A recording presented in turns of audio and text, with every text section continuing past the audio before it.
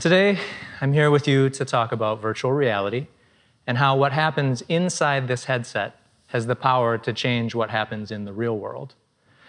By now, I'm guessing that most of you have had some sort of experience with VR before, but for those of you who haven't, it can be hard to imagine how strapping goggles onto your face could possibly make you feel anything except socially awkward.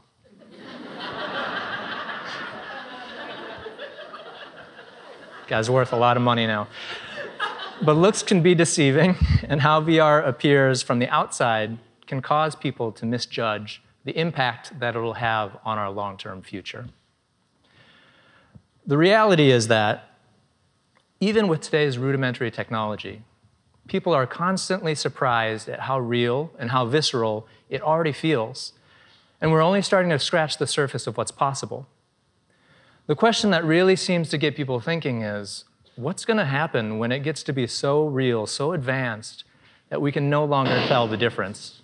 But my point today isn't actually about how fast technology is moving, because I think that's something we already know.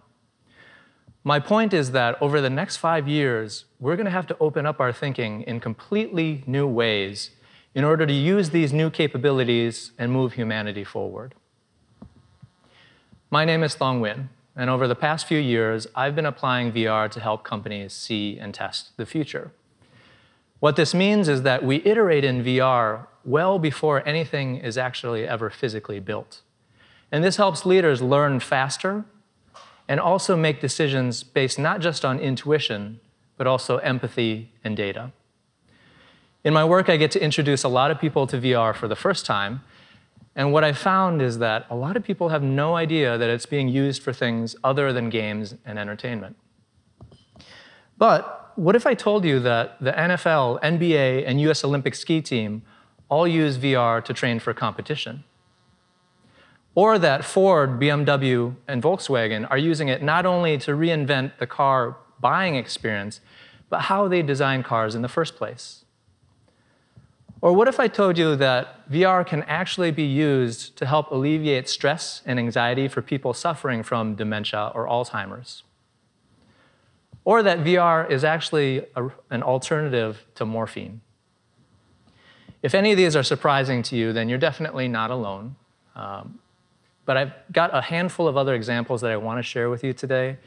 But before I get into that, let's take a quick step back so we can understand why VR is able to do these things. So a concept that's really important to VR is called presence. Not as in birthday presents, but as in the feeling of being somewhere.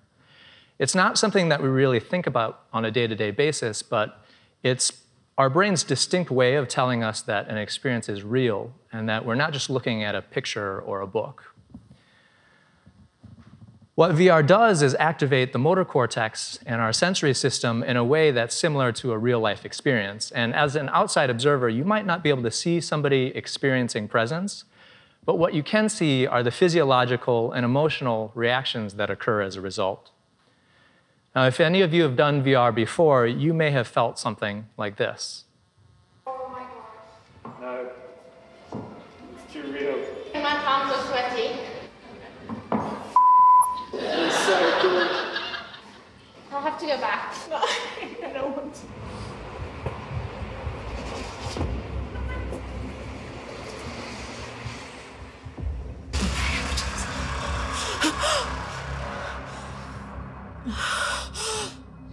Oh my god, oh my god.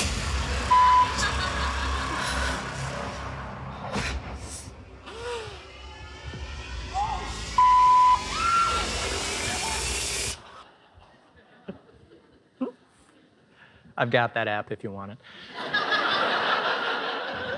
So aside from being able to make people swear and sweat profusely, why is presence important? And how is it actually supposed to help people? Well, that's actually a really interesting question that's bringing together researchers from around the world and across a broad variety of disciplines. As it turns out, something that happens that when we achieve presence in VR is that our brains actually become more accurate at encoding memories. There's been some interesting research from the University of Maryland that shows that there's about a 9% improvement in memory accuracy when learning in VR versus looking at a flat screen. In the meanwhile, a study done by Striver, a VR startup, actually shows that recall and response times are improved by 12%. Now, on the surface, those numbers may not seem huge, but in the right situations, that can mean the difference between winning and losing easily. And in extreme circumstances, that could be the difference between life and death. VR also gives people a safe environment to practice things that could be otherwise expensive, risky, or dangerous to replicate. And this could be for anything ranging from operating heavy machinery, to practicing life-saving surgery, to saving hostages, or even prepping for Black Friday.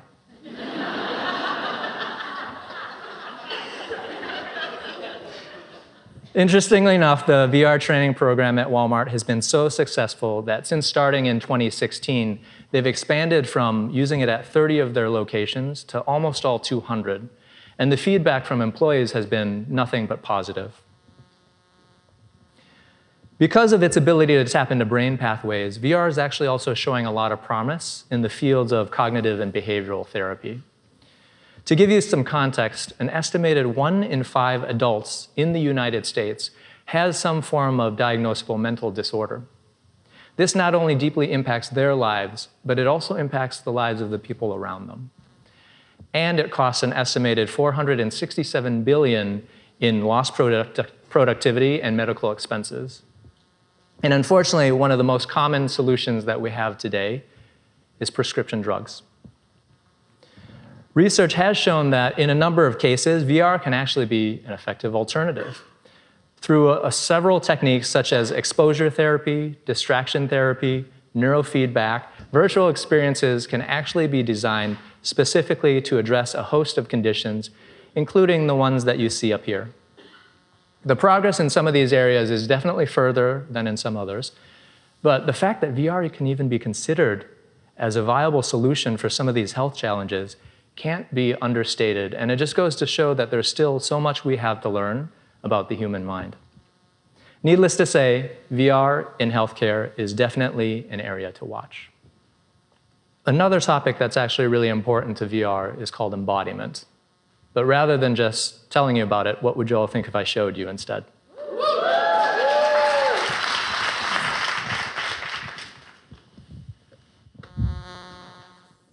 Go, go, magic fingers. All right. You guys ready?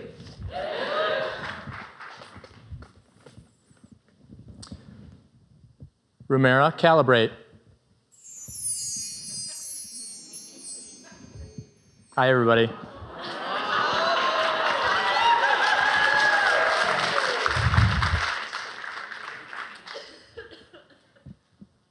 So, in full disclosure, these gloves use little magnets and accelerometers to detect the position of my fingers. So typically they're really, really accurate, but with all the equipment on stage, there may be some interference. So if for some reason I give you a lewd gesture, then please don't be offended. It wasn't me, it was my gloves.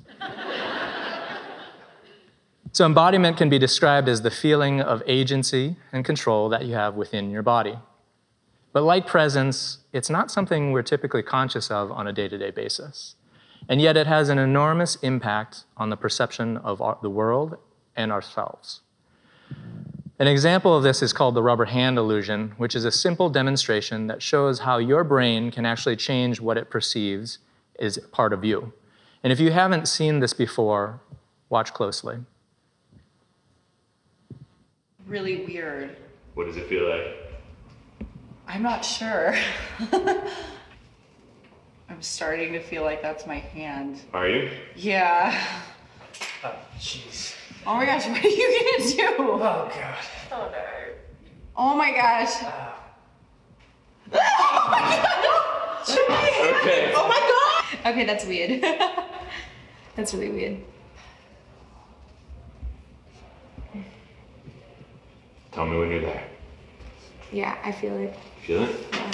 Don't move. Oh no. Oh no. No! No, no, no! Dude! What the hell was that? Yes!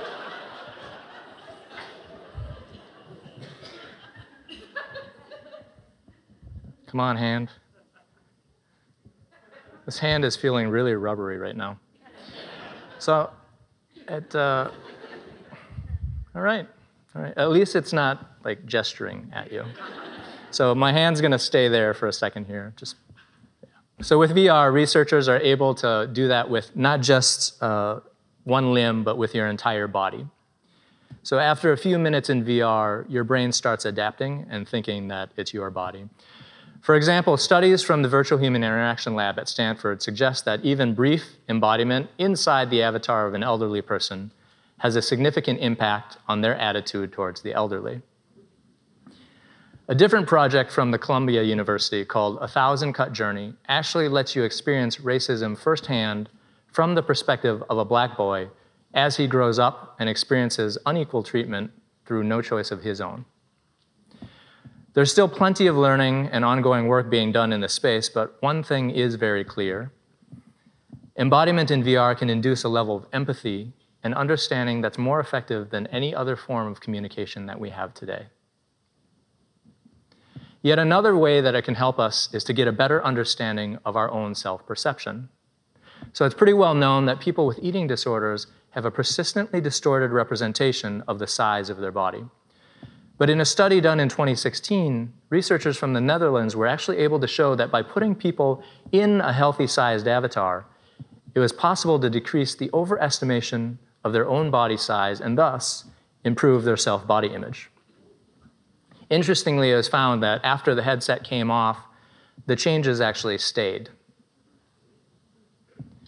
In yet a different study out of the University of Barcelona, researchers studied the effects of self-counseling in VR. And so participants in an avatar that looked like themselves were asked to share some issues that they faced in real life. Then, from the perspective of Freud, they would hear the recording played back of themselves. And after responding with advice as Freud, they would then swap back into their own body and hear their own advice played back, but at a lower pitch. So the conclusion from this experiment was that stepping outside of oneself in VR can provide enough of a perspective shift that can foundationally change a person's thinking. And that we do have the ability to take our own advice, but sometimes it's more effective when it's coming from somebody else.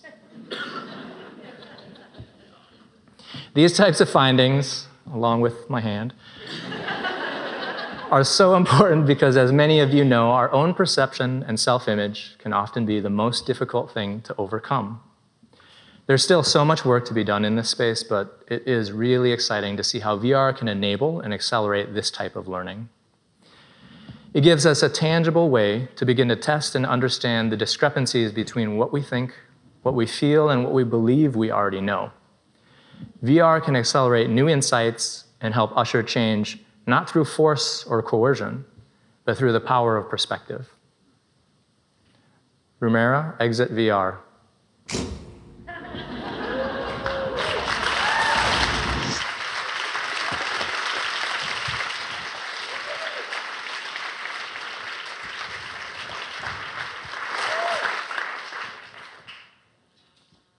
So today I've shared with you a few examples of how VR is creating real-world impacts.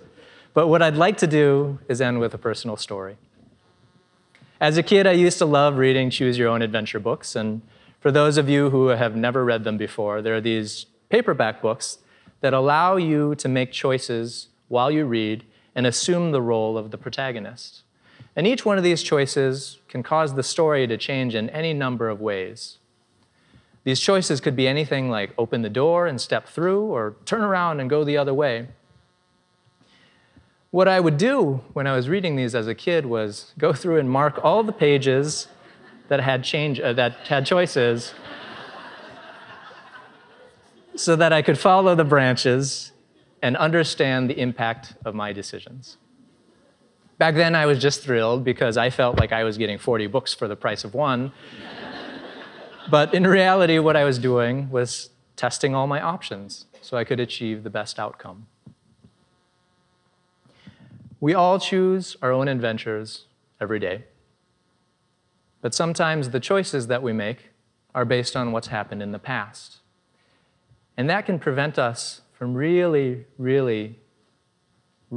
finding our own futures.